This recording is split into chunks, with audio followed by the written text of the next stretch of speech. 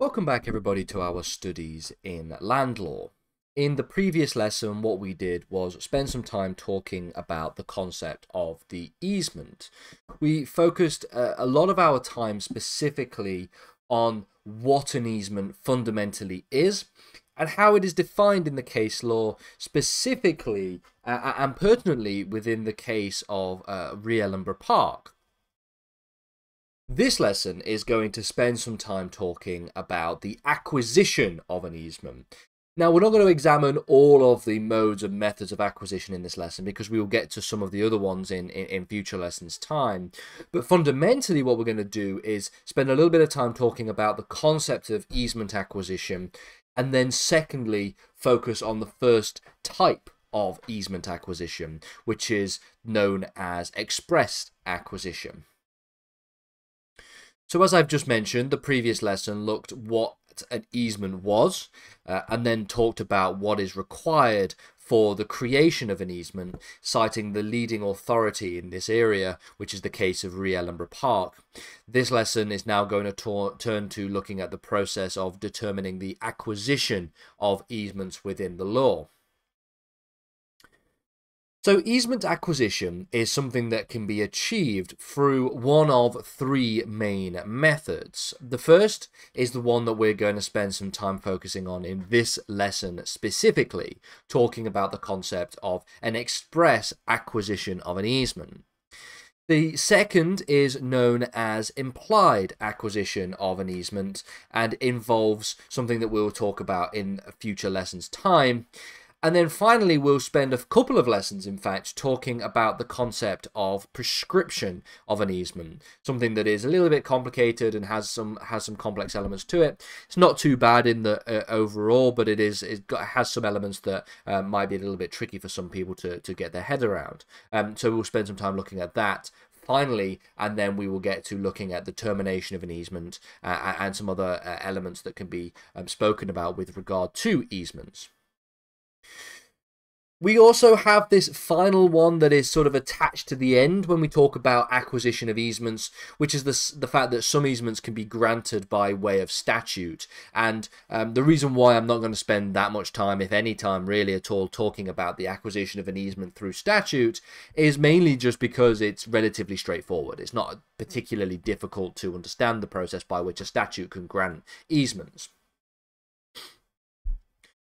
So let's begin first then. Express acquisition. This is the simplest process by which an easement can be granted, other than, of course, through statute. Of the three that we have spoken about, that we're speaking about, should I say, this will be the simplest of those three.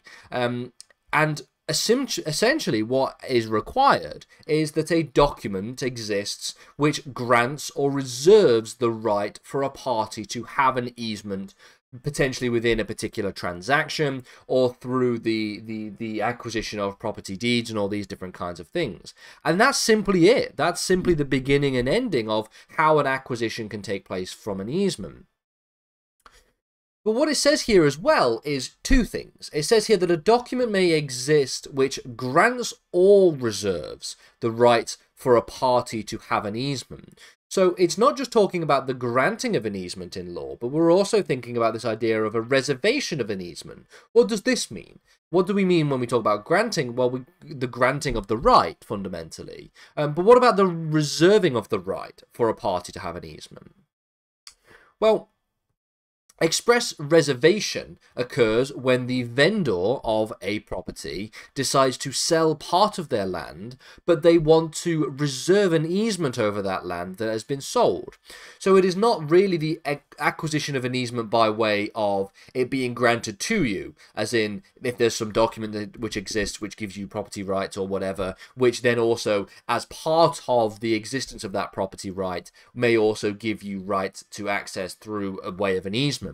But it's different. It's a sense of if you have a property and you want to sell part of your land, but you want to ensure that you still have certain amounts of rights, maybe for access, for example, over that land, then you might decide to, in the process of selling this property, opt to reserve an easement over the land that has been sold.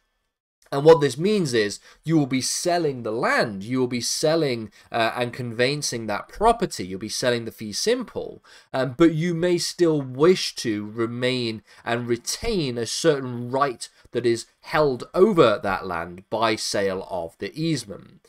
Now, this is something that can be done expressly, and so we see this done through the sale of property per se. So if there is an agreement that is put in place on the sale of a property, you will have various different terms in that agreement, including, for example, and not limited to, things relating to the price of that property, the point of sale, and all these different kinds of things. If it's a mortgage that's being set up, you obviously have to do deals and have conversations with the bank that you are setting up your mortgage with. But then there might also be terms relating to this particular element here. The idea that we want to have a term that is expressly stated within the agreement that we reserve the right to have an easement over the property for which we can actually enjoy some enjoyment of maybe our property, for example. And generally speaking, it's something that is unlikely to be implied through the courts. And so as a result of which, the concept of the easement reservation is one which is almost entirely, or at least mostly, done and mostly occurs through the express acquisition of property or the express reservation of an easement.